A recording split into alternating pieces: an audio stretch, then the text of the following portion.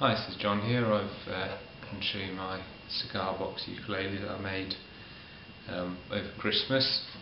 It's got a mahalo neck on it, and I made it with a Banos cigar box that I got from a local cigar shop in Edinburgh. I think it's quite a common one, but it seemed to be about the right size, and it's the first sort of ukulele building project I've done, and I'm really pleased how it turned out. It plays quite nice, it's got a nice action to it, and it actually sounds quite nice as well, which I was really shocked because I expected it to not sound the best. So you probably want to hear it, so I'll play a couple of bits and bobs, one strummy type thing and one finger picky type thing, and see how it goes.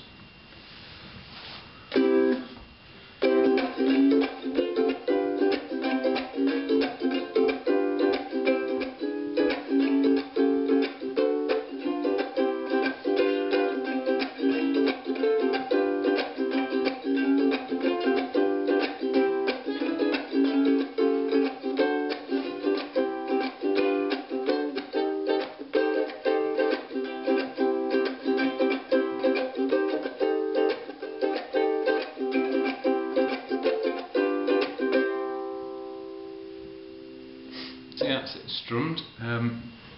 Now I suppose Cigar Box is kind of in the blues tradition, so I should do a bit of blues on it as well. So here goes this.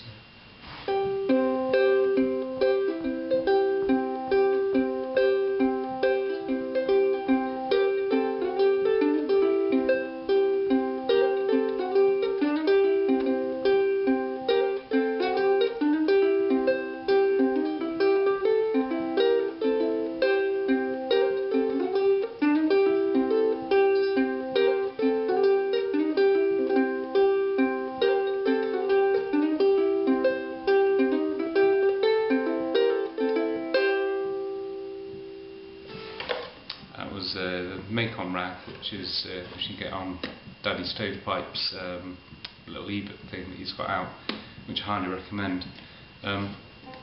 Yeah, so anyway, that's the uke. It's really good fun to make. I'm definitely going to make more, and I'm really pleased with how it turned out. I'm actually shocked that it actually stayed in one piece and didn't fall apart, and it sounded nice as a bonus because the ply, I don't know if you can see the ply, and it seems fairly thick to me.